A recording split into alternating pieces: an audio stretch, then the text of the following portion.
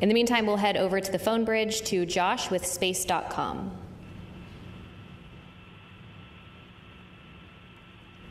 Hi, Josh Dinner. Thank you all so much for doing this. This question's for all three of you. What were the most out of this world and your favorite experiments or tech demos you got to be a part of on this mission? And for Williams and Wilmore specifically, did the extension of your mission create any new opportunities for experiments or research that was not originally planned for the expedition? You start. Sure.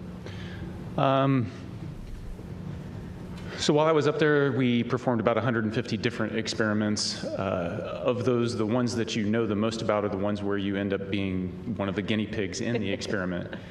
So there's about a dozen different experiments where we were doing things to me and seeing how my body adapted.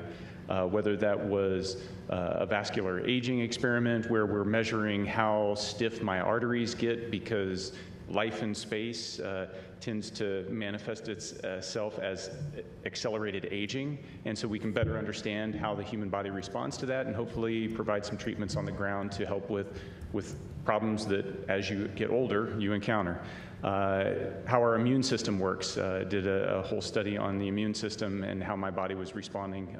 Life on orbit tends to suppress the immune system, and why does that happen? We're trying to understand that so that we can help design better treatments on the ground, but also understand how we can support crews that go deeper into space on longer missions.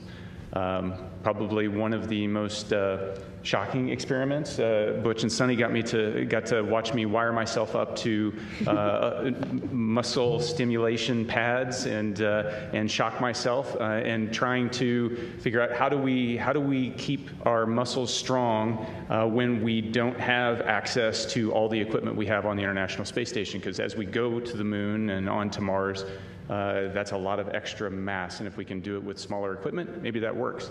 The side benefit of that is anybody that's been bedridden on the ground, that's also a treatment for how you can support somebody that's been kind of tied to a bed for a long period of time and help keep them healthy.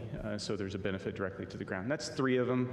They're all interesting, and I'm one of many subjects, and it takes years to get enough subjects to go through the space station to be able to generate enough data to draw some conclusions. And so that's why research up there takes a long time. But the value is clear. Just very briefly, there's some medications on Earth that work well with a certain age group, but the same medication doesn't work so well with another. So it's a capillary flow experiment to try to understand how that medication is flowing through our bodies, and maybe there's something we can figure out as to why those things are. And we're trying to figure that out. And that's very beneficial, obviously, to mankind, and may benefit some of our families one day.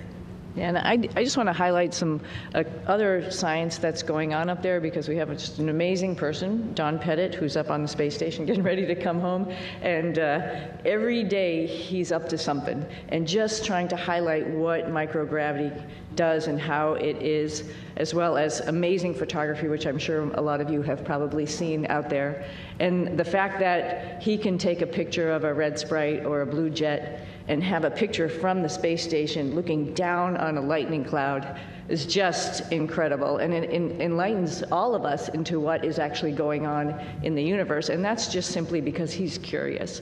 And that is something that's actually, like I said, we're sharing and we're showing off to everybody, like, wow, we think we know what's going on, but we really don't. And if you just open your eyes and make some observations, like Don does every morning at 4 a.m., we'd learn a whole lot. Yeah, Don's, it's a great place. Don's taking potatoes he's growing and the nitrogen produced in the roots of the potatoes to nourish the peanuts that he's growing. I mean, it's pretty special. He's a special guy. He's awesome. Marcia Dunn with the Associated Press. Welcome back, everybody. Butch, this question is for you.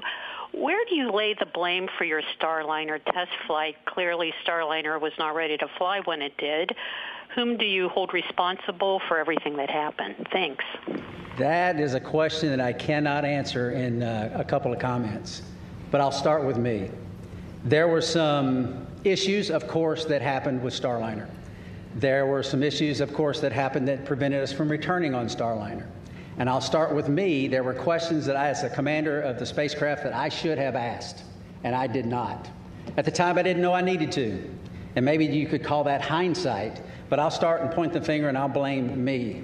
I could ask some questions, and the answers to those questions could have turned the tide.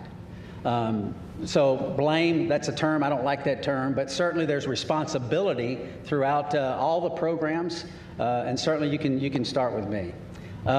Responsibility with Boeing, yes. Responsibility with NASA, yes. All the way up and down the chain. We all are responsible. We all own this. And we are, in this business, trust. You cannot do this business without trust. You have to have ultimate trust. And for someone to step forward and these different organizations say, hey, I'm culpable for a part of that issue, that goes a long way to maintaining trust. So we're not going to look back and say this happened or that happened and that person's or that issue or that entity's to blame. We're going to look forward and say, what are we going to use our lessons learned from this whole process and make sure that we are successful in the future. This is a tough business. The analogy about it is it's always a curvy road. It's never straight in this business. And minimizing those curves and being systems and processes in effect to prevent some of these curves is what we have to do as we leave low Earth orbit and go beyond to the moon and beyond that. So we're going to look forward, and that's the focus. All right, our next question on the phone bridge is from Anthony with Spectrum News. Hello, welcome back, everyone. It's nice seeing everyone return healthy and safe. I have a question for both you, Suni, and Butch. Given the opportunity, would you guys go up on Starliner again? Yes, because we're going to rectify all the issues that we encountered. Yeah, we're going to fix them. We're going to make it work. Boeing's completely committed. NASA is completely committed, and with that, I get on in a heartbeat. Yeah, I would agree. The spacecraft is really capable. There were a couple things that need to be fixed, like Butch mentioned, and folks are actively working on that. But it is a great spacecraft, and it has a lot of capability that other spacecraft don't have. And to see that thing successful and to be part of that program is an honor. Yeah. Our next question is from Jackie with the Times of London. Yes, hello, and welcome back to Earth. I wondered about the stuck, stranded, marooned narrative, and to what extent were you aware of that narrative playing out around that down here, and has that been frustrating for you to have to address? Thank you. I'm sorry, that was a little garbled. The stuck maroons narrative. Oh, stuck maroon. Oh, the stuck maroon narrative. We heard about that. Yeah, we heard about that. Somebody mentioned that. We've said this before. We had a plan, right? The plan went way off for what we had planned, but because we're in human spaceflight, we prepare for any number of contingencies because this is a curvy road. You never know where it's going to go. We prepare for this. So we, as Suni used the term, and it's a great term, we pivoted to all that training we did that we didn't think we needed to do, and a lot of people didn't think we needed to do, but we did it anyway, as we pivoted to this other preparation, and that is what makes human spaceflight, your human spaceflight program, special. It is hard, like I said, and preparing for any number of contingencies is what we do. It happened to be me and Suni involved in this, but it could have been any one of the astronauts. There's 40 or so of us eligible for assignment. It would have been any one of us that would have been in the same situation, or could have been in the same situation, and would have done the exact same thing that we did, because they would have gone prepared just like we did.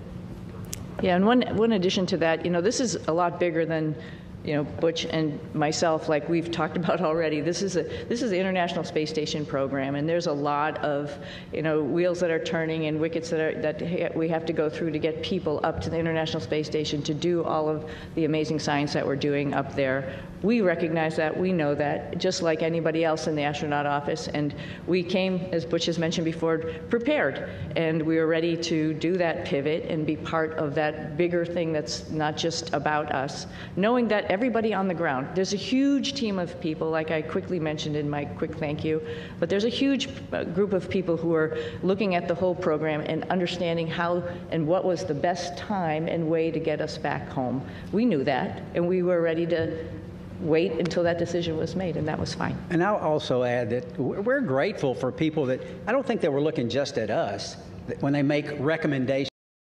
Made, and that was fine. And I'll also add that we're grateful for people that, I don't think they were looking just at us when they make recommendations. We can do this, we can do that. They're looking what's best for the human spaceflight program, for our nation's goals. They're not looking just about Suni and Butch. And we appreciate those entities that do that and reach out and say, hey, we can do this, we can do that, we can do that. And NASA says, hey, we got a plan, we came prepared, here's what our plan is. And we think this is the best plan because it doesn't disrupt the flow of how these missions lay out.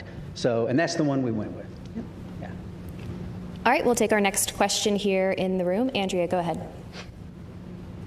Thank you guys for being available today. So your mission became unusually political.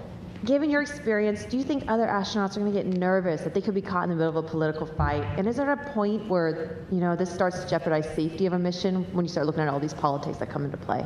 Thank you. You know, I think Nick's got some good insight on that. Good job.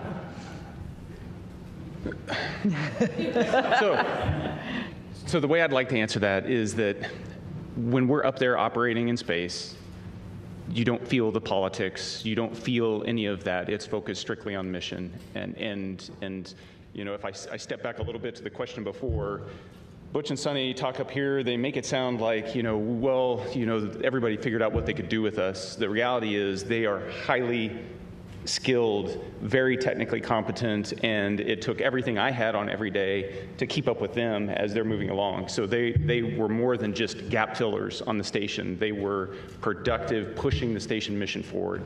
And Suni was the station commander, so she was calling the shots. So you get in that environment, that operational environment, the politics, they don't make it up there. We are working as a part of an international team that spans the globe and works with, you know, half a dozen mission control centers spread around the globe that are talking in multiple languages, and we just figure out how to make it happen. And that's the magic of human spaceflight, is that we can focus on something so positive that pulls people together. And we've been doing that for a long time. Yeah.